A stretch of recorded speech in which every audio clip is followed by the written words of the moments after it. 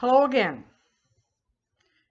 We're recording this on Sunday, March 29. I'm sure many of you attended a church online, perhaps from your own living room today. And if you didn't, I've put 3 services with 3 different worship styles at the bottom of this blog, and I recommend them all to you. Different people appreciate different styles of worship, and the only thing that really matters is that we honor God and seek His guidance and strength during these challenging times. Today for our prayers, I thought we'd use some words. They'll appear on the screen so we can pray together. These are prayers that millions of people around the globe have prayed in church today. They're just starter prayers, so to speak. Any prayer that we lift to God is wonderful. He loves to hear it, and the Bible tells us that it's like sweet-smelling incense before God when we pray. We invite you to pray along out loud. Please feel free to pause the video after each prayer, add your own thoughts, and the specific people and circumstances who come to mind from the general prayer that's being offered. But let's take a few moments now and let's pray together. O God, the author of peace and lover of concord, to know you is eternal life, and to serve you is perfect freedom.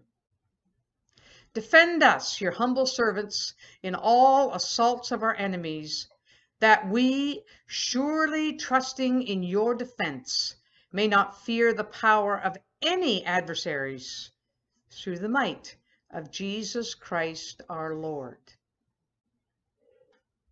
Lord Jesus, you stretched out your arms of love on the hard wood of the cross, that everyone might come within the reach of your saving embrace. So clothe us in your Spirit, that we, reaching forth our hands in love, may bring those who do not know you to the knowledge and love of you for the honor of your name. Increase, O God, the spirit of neighborliness among us, that in peril we may uphold one another, in suffering tend to one another, and in homelessness, sickness, loneliness, or exile, befriend one another. Grant us brave and enduring hearts, that we may strengthen one another until the disciplines and testings of these days are ended, and you again give peace in our time, through Jesus Christ our Lord. Almighty God, whose blessed Son, Jesus Christ, went about doing good and healing all manner of sickness and disease among the people, continue in our hospitals his gracious work among us, especially in this time of pandemic. Console and heal the sick. Grant to the physicians, nurses, and assisting staff wisdom and skill, diligence and patience. Prosper their work, O Lord, and send down your blessing upon all who serve the suffering, through Jesus Christ our Lord. Amen.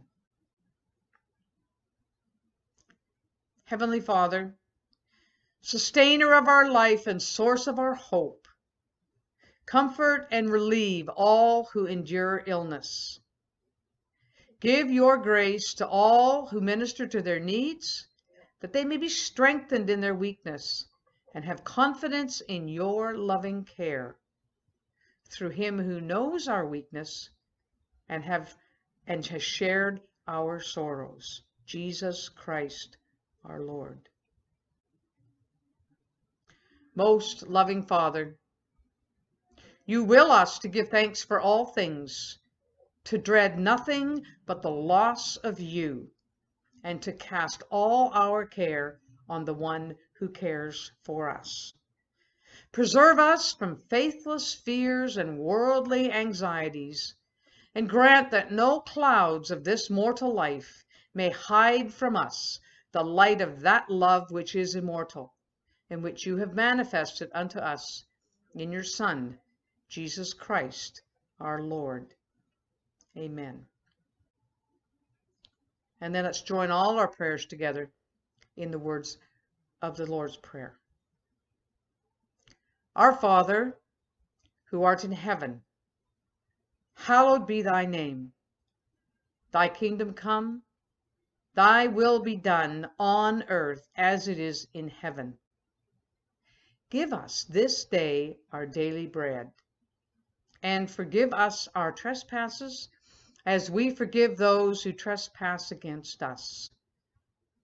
And lead us not into temptation, but deliver us from evil. For thine is the kingdom, the power, and the glory, forever and ever. Amen. So, friends, thank you for praying. As I mentioned at the beginning, there are 3 church services for you to be blessed by. The first one is one my mother and I listened to over the phone online. She was in Ontario, I was here in British Columbia. Pastor Paul Carter speaks about God's promises in Psalm 91 and how we can look to God in these days for his help. The second service is the service from my home church here in Burnaby, BC, Caribou Road Christian Fellowship. Pastor Paul Mahan speaks about times of testing, how easily we stumble, but how God is with us through it all. It's based on Mark chapter 14. The third service is with our friends at St. Matthias St. Luke Church in Vancouver.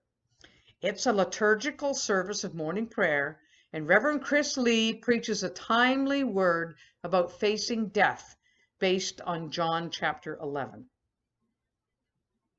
If you haven't already gone to church today, I really encourage you to do so. I know God will bless you. Have a wonderful day.